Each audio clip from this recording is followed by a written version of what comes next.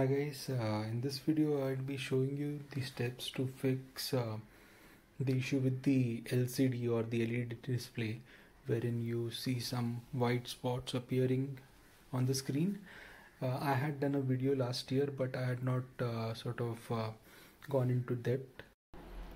This time around I have provided all the steps which are needed or required to get the display apart and get it back together, because as I had said in the earlier video which I had uploaded a year ago, uh, fixing the thing isn't much of a task, but taking the display apart and reassembling it back together, that is the main thing. And I had basically sort of taken the display apart 6 months ago, way back in June, but I screwed it up big time.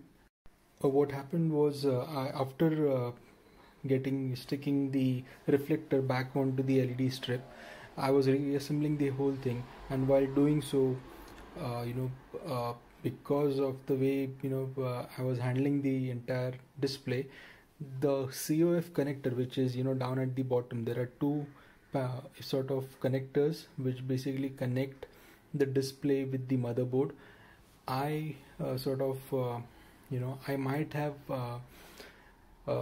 taken one of the COF connected apart, and it was not the entire connector, just a minor bit, but that was good enough to make the left half of the display and go entirely black. So the other half was working fine, but the left half was completely black.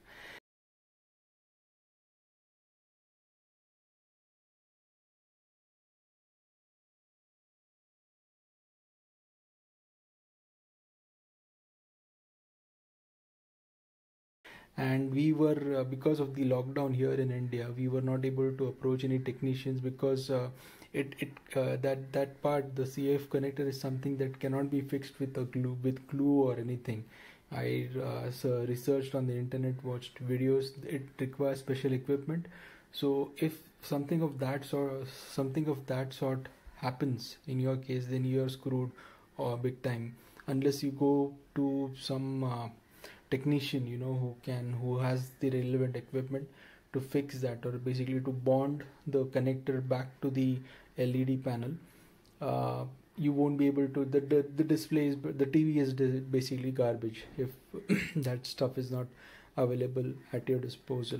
So after the lockdown I'm sorry, after the lockdown, I managed to track a technician of ours, and uh, he he went ahead and fixed it, but he has not given us any guarantee as to how long it would work, because the the the way the COF connector works, it is a very delicate thing. You can Google it out. So but he took a substantial amount to fix the TV. So nonetheless, it's been working from the past 2 months or so. Uh, but the bottom line is, I went to fix something and I basically screwed up something else. So the gist of the story is, TLDR, as they say, is if you're not sure, don't go for it. Get someone who is qualified to do it in the first place, because trust me, fixing the COF connector bit is not easy, and you'll basically be dumping the television for for something as trivial as replacing the LED strips. Because what the technician told me was, they don't go about sticking glue to the reflector, or rather gluing the reflectors back on the board. Rather, they rip apart the entire strip and replace it with new ones. That's how they fix it, because as you can see over here, the white spot is appearing again. So it's not even been 6 months. So it might be some other LED reflector that might have, or other the reflector might have come up. It's not apparent as of now, but it is there. So probably 1 or 2 months down the line, it would be, you'll see a quite a huge bright spot over here. So that's the message that I wanted to send across over here. If you're not sure, don't go for it, guys. Get some technician to fix your TV.